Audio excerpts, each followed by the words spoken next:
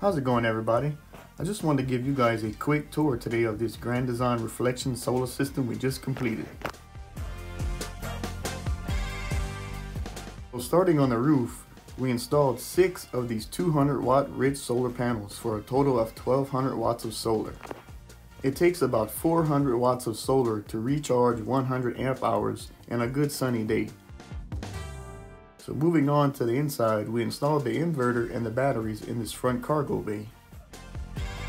We installed the 3000 watt Victron inverter with 4 of these 100 amp hour battle-born batteries. This is a 400 amp hour battery bank with battle-born batteries, and Victron usually recommends at least 400 amp hours for a 3000 watt inverter. This is about the equivalent of 8 to 10 standard lead acid RV batteries. We also installed a main cutoff switch here so you can cut off the batteries if you ever need to work on them.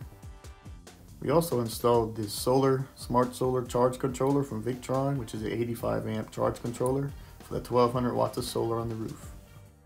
So if you want your outlets and your microwave to work from the batteries, you're going to need an inverter.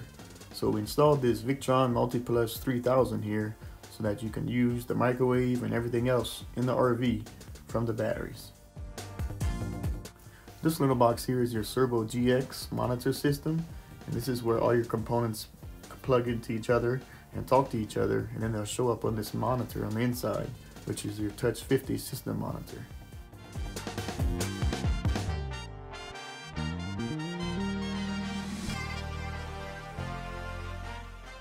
So this is the Touch 50 system monitor.